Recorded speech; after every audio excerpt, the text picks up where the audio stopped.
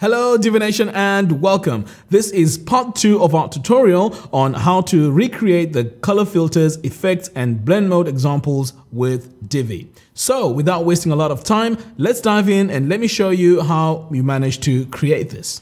Okay, so we're going to continue on from where we left in part 1. So right now I have my Visual Builder open and I am going to add a brand new section. So I'm going to come over here, click this plus button.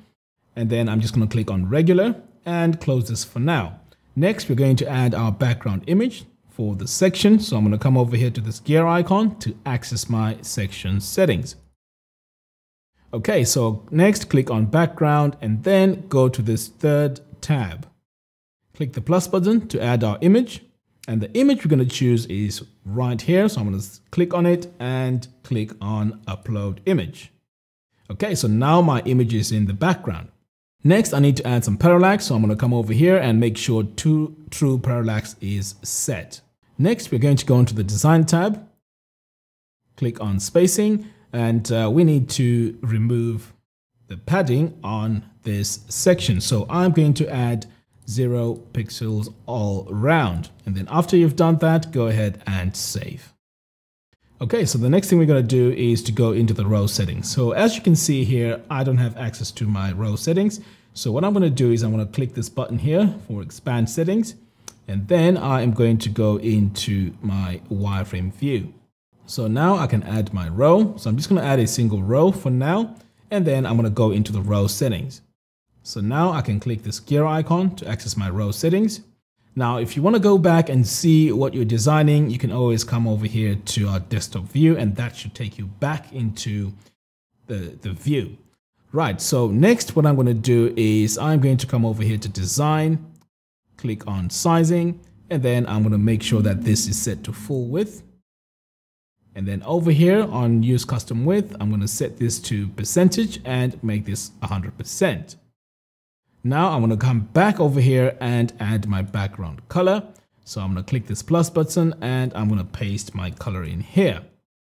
Okay, so now we have everything in place, but we're not done yet because we need to add some padding. So I'm going to go back into the Design tab, click on Spacing, and I am going to add padding of 288 to the top and 288 to the bottom, like that. Now, as I mentioned before, if you want to increase this, you can increase this depending on the size of your monitor. But for now, I'm just going to leave this at 288. But if I need to make any adjustments, I will just always come back in here and make those adjustments. Okay, so next it's time to go into the filters and make some adjustments there. So first of all, I'm going to click on filters. And then for the hue, I'm going to set this to 208. And then for the saturation, I'm going to bring this down all the way to 0, like that. And then over here on invert, I'm going to drag this all the way to 100%. And then finally, we are going to add an exclusion blend mode. So I'm going to come over here to blend mode and select exclusion. So now we can see that this is now been applied. Now I have these white lines here. They're really annoying, so I might as well fix that now. So I'm going to come over here to spacing. And I'm just going to add a 0 padding to the top and the bottom. Okay, so for now, I'm going to go ahead and save. And then next, I'm going to add my logo. So I'm going to click this plus button here, search for my image module, click upload. And then I'm going to select my logo from here and click on upload an image. So next, I'm just going to make sure that this is centered. So I'm going to come over here to alignment and center my logo. So now we can see that we have this style on this logo and it's showing what's behind, which is the mountains and a bit of that color. Okay, so we're done with that. Next, let's move on to our final design. So I'm going to click this plus button here to add a brand new section, and this is going to be a regular section. Click on single row for now, and then I'm going to close. Okay, so what we're going to do here is I'm going to paste my basic styles from my previous section design. So I'm going to come over here to my wireframe mode, right click on the section, and then I'm going to click on copy style, right click here, and I'm going to paste the style. So now the style that I used before is now applied to my new section. So let's come over here and take a look. Okay, so next let's go ahead and change this background image. So I'm going to come over here to my section settings, click on background, and then I am going to delete this and add my image. So this is the image that I'll be using. I'm going to go ahead and upload an image. So let's go ahead and save. So now it's time to edit my row. So I'm going to start off by splitting this row into 2 columns like that. And then I'm going to go into the row settings, click on background, and on column 1 background, I'm going to add white as the background like that. So for now, I'm going to go ahead and save. And then I'm going to go back into my row settings. And this time I'm going to go into design, sizing, and we're going to make this row full width. And then I'm going to come over here to use custom width. We're going to change this to percentage, and I'm going to drag this all the way to 100 because we want this to really fill that whole width. Next, I'm going to come over here to gutter width, and I am going to set this to 1. And then here, make sure equalize column heights is selected. Next, I'm going to come over here to spacing, and I'm going to make sure that there's no padding. So I've added 0 to all my sides.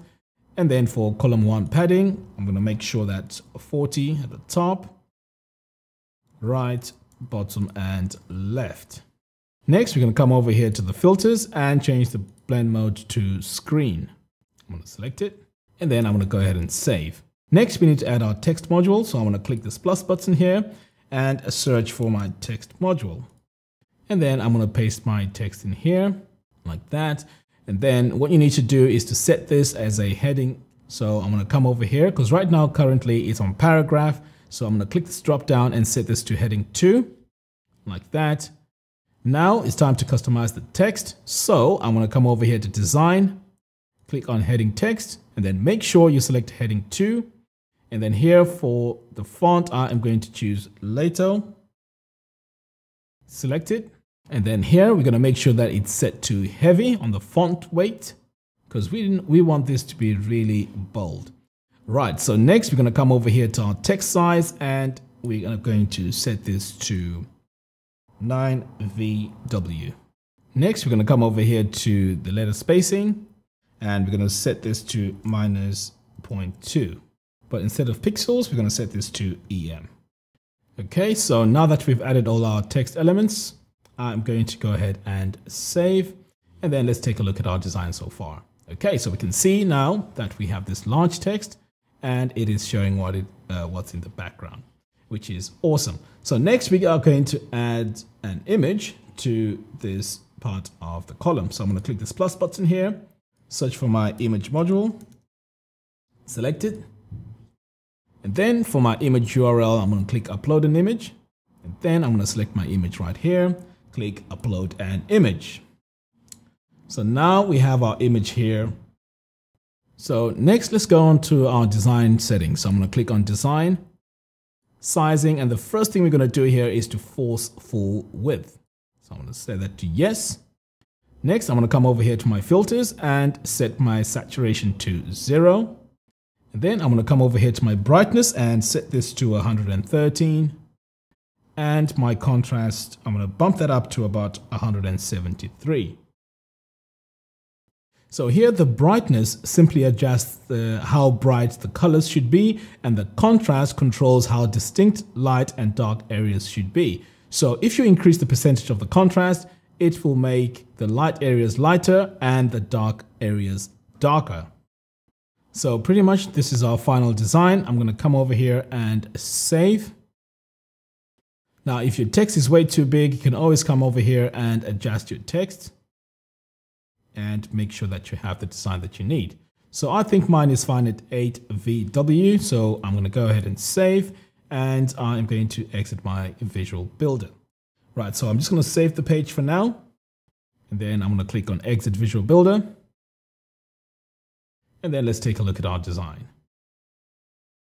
Okay, so there's the first one that we did in our part 2. And then if I scroll down, this is the effect that we managed to achieve with our design. So there you have it. Thank you all for watching. If you like this video, please give me a thumbs up and do follow us on our social media platforms. By doing so, you'll be notified every time we release new videos. Until next time, thanks for watching and see you soon.